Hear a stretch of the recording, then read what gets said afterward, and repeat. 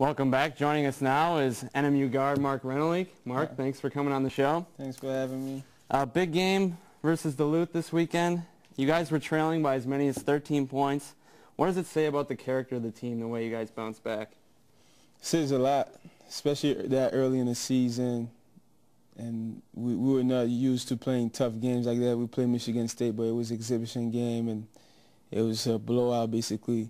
So we haven't played a close game like that. And the day before, we had won by like 25, 30.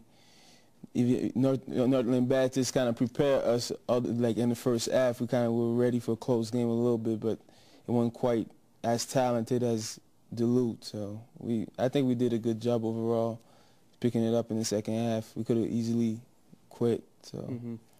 You had 6 threes versus Duluth and 4 threes versus Northland Baptist. Yeah. Besides your three-point shooting, what would you say is your greatest strength as a player?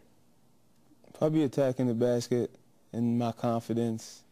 Like I feel like even if I'm missing shots, I could still do something on the court.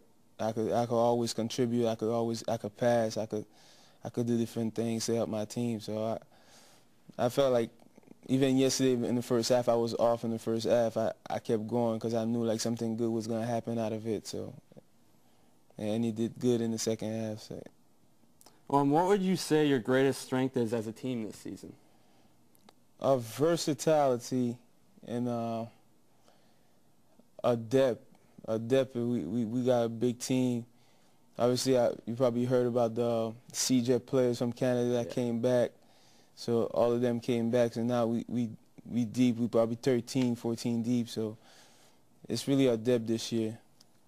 The team was picked to finish last in the GLIAC North this season. Do you guys feel like you're playing with a chip on your shoulder and you have something to prove?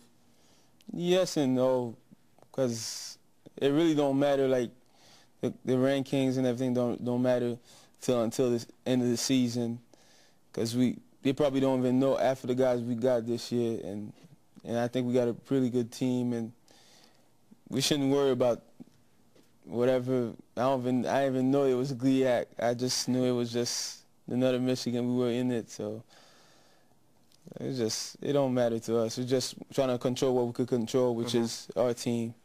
Okay. Coming from Chicago State in Division I, what experiences there have helped you make the transition to being a starter for NMU? Probably. I'll say probably like playing so many teams away, so many big teams, and playing in front of big crowds all the time at Chicago State, because we had a lot of away games. We were independent. We went away a lot. So like playing in adversity and everything, I feel like I could bring a lot of confidence to the team, and a lot of, basically confidence to the team, because I feel like I play against the best of them. So what made you decide you wanted to come and play at NMU? It was the right situation. When me and Coach Ellis, we talked, like it was the best situation for me to transfer to, and I knew a lot of guys from Montreal, Canada that came here before, Ricky, and a whole bunch of other guys, Marco, his brothers. So I felt like it was the right situation for me, and Coach Ellis has been recruiting me for a while, so it was a perfect situation. You played an exhibition game versus Michigan State a couple weeks back. What was that experience like for you guys? It was kind of surreal a little bit, because you come from playing in front of 200 people, in front of 15,000, and go to 15,000. So it was kind of surreal. But after a while, you kind of get used to it. You get used to it because you don't pay attention to the crowd. But at first, it was kind of like, I guess you could say, culture shock in some type of way. So it was pretty good. Growing up, were there any players that you looked up to or modeled your game after? I say NBA. Well, NBA, everybody had Michael Jordan. Yeah. But as far as like growing up, I had a lot of role models back home with some of my friends that play overseas now. Those were more of my role models. I had my good friend Enzo Oriento that played for Wisconsin Badgers for like in '95. So that was guys I was looking up to when I was growing up. But NBA's Michael Jordan. So coming up this weekend, the team has 2 more home games versus Alma and Finlandia. Yeah. What do you think will be the key to having another successful set of games to close out this homestand? Practice the way we practice all this week, and don't let those 2 wins get over our head, and like kind of like keep staying those wins. It's over.